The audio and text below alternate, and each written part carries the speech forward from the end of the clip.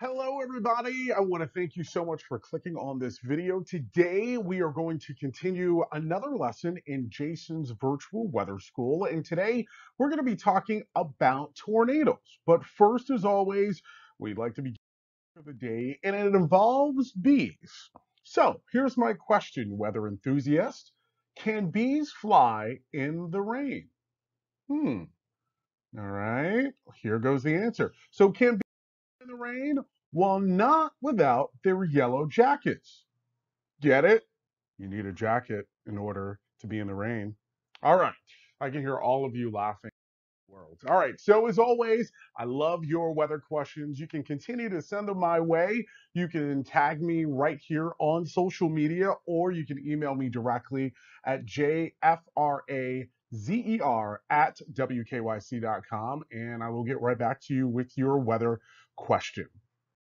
So let's get started with what we're going to be talking about today. Today, we're going to be discussing what exactly is a tornado and how do they form. And then we're going to actually create our own tornado. I'm looking forward to that. And then we're going to talk a little bit about tornado safety. Are you ready? All right. I am. Let's get started. So, first things first, what exactly are tornadoes? Well, tornadoes are nothing more than a very fast moving, rotating column of air that moves very, very, very, very, very, very fast. I mean, when I say fast, I'm talking 100 miles an hour or more. Now, one of the things that most people think of when they think of tornadoes are the little funnel clouds, right? They kind of come down out of the cloud just like this, and then they touch the ground. All right. Now, here's something I do want to point out. Until that funnel cloud actually touches the ground, it is not considered a tornado. It is only considered a tornado once that funnel cloud touches the ground. So that brings up another question of how and why do they form? And how exactly does a tornado decide where it's going to hit? Well, the short answer of this is we really don't know. There's a lot of research going on right now with trying to figure out the science behind tornadoes. We do know that the majority of tornadoes do happen in thunderstorms. And within thunderstorms, you have several things going on. You have what we call updrafts, and then you have what we call wind shear. Updrafts are basically really, really strong winds that are moving upward. So let's say this is the column of air. We're going to have air pushing all the way upward really, really, really, really, really fast. Now, with wind shear is basically a change in direction and speed of wind. So at the ground, you can have warmer air that's maybe just chilling there on the ground. It's just, not really doing anything. But as you move upwards, you'll notice that not only the temperature of that wind changes, but also the direction. So that's a couple of theories behind tornadoes. But again, we still don't really know what tornadoes. Now, here are a couple of cool facts, though, about tornadoes.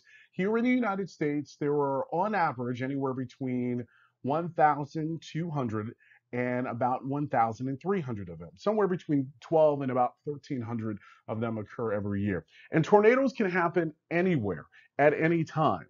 There's a lot of people that think tornadoes can only happen in one particular place. But no, in actuality, under the right conditions, you can get a tornado anywhere. And the most dangerous tornadoes actually happen at night. Anybody know why? Well, the reason why is because usually the nighttime tornadoes, you can't see them. You can only see either the electricity or something else that's happening as a result around it. So, and usually what will happen is, let's say this is a tornado, what will happen is it'll be moving and moving, but it'll be really dark. But then you'll see some sort of electrical line go this way, and then there's an explosion, or sometimes you can even see fires as a result of it. So, that is why we always get really, really concerned about tornadoes that happen at night. So, as I said, tornadoes can happen anywhere across the world. We can see them in Asia, we see them in Europe, we also see them in South America, places like Argentina, Uruguay, Paraguay. And across Asia, we can also see them in places like Bangladesh or India as well. Now, when you're talking about tornadoes, the most tornadoes that actually happen are right here in the United States, in a place that we call Tornado Alley. That's generally where we see the most tornadoes, even though we can see them across the South, like in places like Mississippi and Alabama, and even South Georgia and South Carolina. There have even been cases where we've seen tornadoes pop up in New York or in Connecticut or even in places like Boston. But southern plain states between May and June tend to see the most thunder, or I should say, tornadoes during the springtime. And then the northern plain states or parts of the Midwest, like so states like South Dakota can see them between June and July, and places like Oklahoma usually tend to see them between May and June. But again, we can see them at any time of year. All right. So, how do we differentiate between one tornado versus another? Well, the National Weather Service is a team that goes out there and evaluates one tornado from another tornado. Now, each tornado doesn't have a specific name. We usually will name the tornado or refer to the tornado based on where it hit and the system that you see in front of you called the Enhanced Fujita scale. A lot of times you'll actually hear a tornado referred to as an EF0 or an EF3 or an EF5. It's based on its wind speed and the damage that that tornado did. Now, an EF0, that is the smallest tornado. All right, that tornado has wind speeds that range anywhere between 65 and about 85 miles per hour. And usually with that wind, there's not really much damage that it does. The damage is very small. Maybe you might have a couple of downed trees. Maybe you might have some roofs that may have some damage, but sometimes you'll get really big, powerful tornadoes that are EF5 tornadoes. And those are tornadoes that have winds of up to 200 miles per hour. Can you imagine that? 200 miles per hour. It just comes through communities and just whoosh. And usually with tornadoes that powerful, it usually will have wiped out the entire neighborhood. There's usually a lot of injuries and a lot of damage to buildings. Now, we don't get that many EF5 tornadoes. We usually will get tornadoes between EF0s, EF1s, and EF2s, but it is possible to get an EF5. Now, I have seen rumors online about an EF6 tornado. EF6 tornadoes do not exist. Now, one of the things I do want you to do is take a look at the scale on your screen, and you'll notice that the winds are correlate to every single category. So if the winds were between 65 and 85 miles per hour, that means it was an EF0. If they were between 86 to 110, that means it was an EF1. If it was an EF2, that means it had winds anywhere between 111 to 135 miles per hour. And that also means that it likely did a lot of damage to roofs as well as foundations and mobile homes. If it was an EF3, that means it had winds anywhere between 136 to 165 miles per hour. And if it was an EF4, then that means it had winds anywhere between 166 to 200 miles per hour. And again, it's the National Weather Service that goes out usually either a couple of hours or the next day and looks at all of the damage to try and figure out how big and how powerful that tornado was. So here comes my favorite part about this lesson, which is making a tornado. Are you ready? I'm looking forward to this. All right, so basically all you need is a jar or a bottle, a cover, and either some dish soap or some glitter.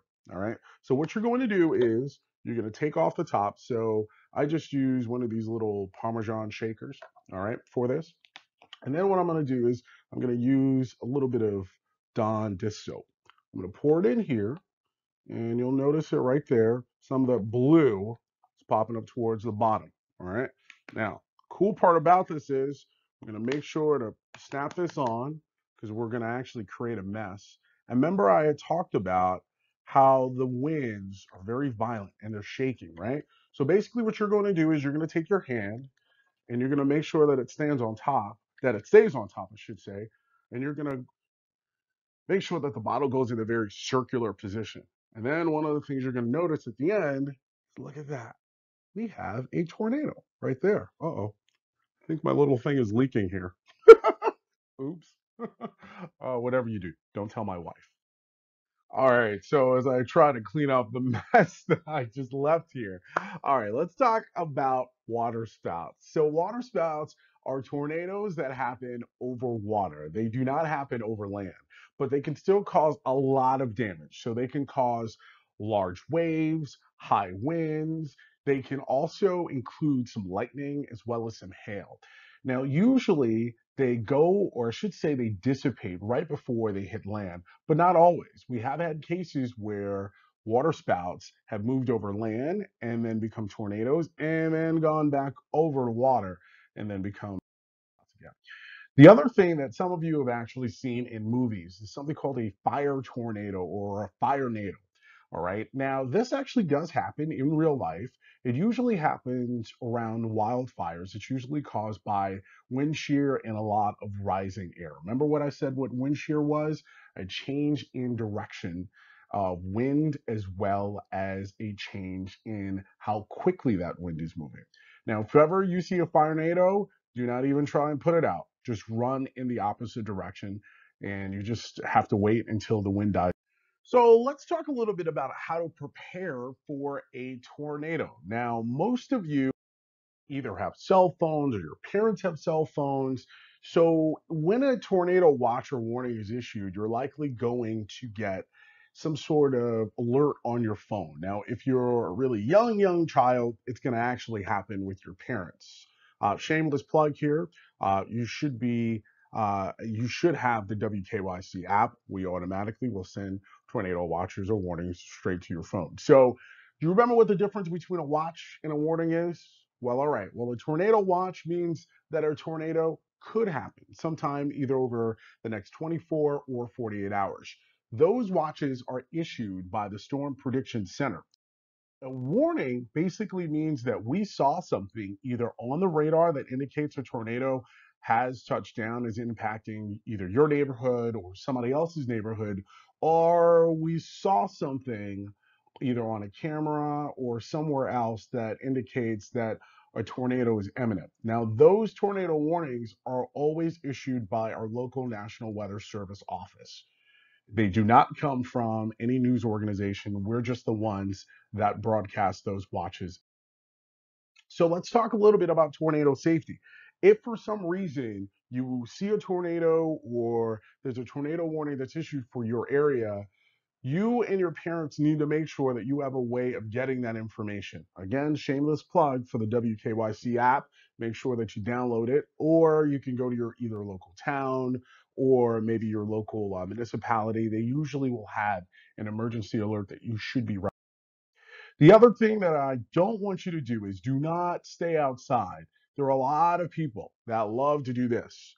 Oh, wow, look at that tornado, and they like to stand there and record it. That is not what I want you to do. Why? Because usually when tornadoes are rotating, remember I talked about how it was a violent amount of air, right? And it was circulating very quickly. Well, usually what happens around that is you get debris and other things. So like trees, and sometimes if the tornado is powerful enough, you can even get vehicles, and all that stuff gets lobbed everywhere. And if you're outside, what's going to happen to you? Yeah, some of that debris may potentially end up hitting you and you could get injured. Now, once you're indoors, stay away from any windows and garages, okay? One of the most dangerous places inside your home is by a window. And you might be wondering why. Well, if some of that debris is chucked right into your house, usually it's going to hit a window. And then once it hits the window, what happens? All that glass goes everywhere. And then you get hurt. And we don't want you to get hurt. The other thing that you should do is, if you can, put on your bike helmet or maybe put on one of those football helmets just to protect your head. A lot of times during tornadoes, one of the top injuries that people have are head injuries. And the reason why is because, again, those pieces of debris will hit you in the head. And if you don't have a helmet, make sure that you go under a table and hide out just until the threat's over. Whatever you do, Do not ever stay inside of your car or under a highway overpass. That is the absolute worst place to be during a tornado. All right, so I hope that you have learned something about tornadoes and how they form and where they usually strike. We're going to go on a couple of days of vacation and we will be back here on Monday, April 6th. We're going to change the time a little bit. We're going to move it up slightly to about 9 a.m. And we are going to be talking about hurricanes, what causes hurricanes, and how to remain safe during those. As always, if you have questions, comments, concerns, maybe some short speeches, long speeches, you can hit me up on Instagram, Twitter, Facebook, or Snapchat at Jason Fraser TV. I'm even on TikTok now too, even though I still don't know how to use it, but that's a whole nother story. You can also email me at jfraser@wkyc.com. And one last thing, if you are on Facebook and you're seeing this video premiere, it will be reposted here within the next 5 minutes. So you can stop the video and go back as soon as the video publishes. The other thing is we've put a link to not only this lesson, but also the handout on wkyc.com so you can make sure to get all the information there. All right. So again, hurricanes, why they form and how to remain safe, that is going to be on Monday. See you then.